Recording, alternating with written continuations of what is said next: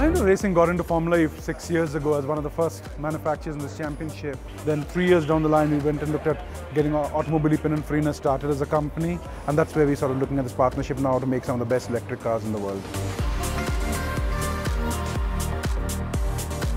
One of the outcomes of racing is how can we make it relevant to the consumer?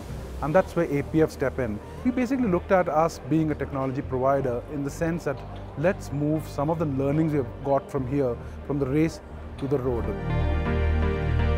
We've already been working together in some early programs, but essentially the core of our business is simulation work and how we use the energy from our batteries to make sure that we end up with the most competitive product at the end of each race. Jerome D'Ambrosio wins for Mahindra! We have quite a good expertise level in structural composites, which can apply to some of the other platforms in the APF portfolio. But then the other aspect also is to do with powertrain cooling and how we can transfer that across to other programs with them.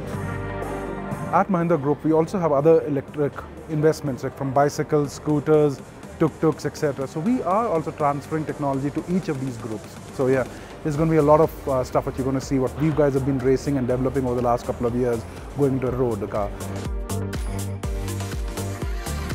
For the Mahindra Group, we're saying, okay, how do we move not only technology, but part of our human resources across this partnership. But over and above that, you're going to see Jerome and Pascal also starting to work on the program, and trust me, those guys can't wait to get their hands in the car. It's something for our two investments to come together and sort of bring something in terms of excitement, luxury and sustainability to our consumers.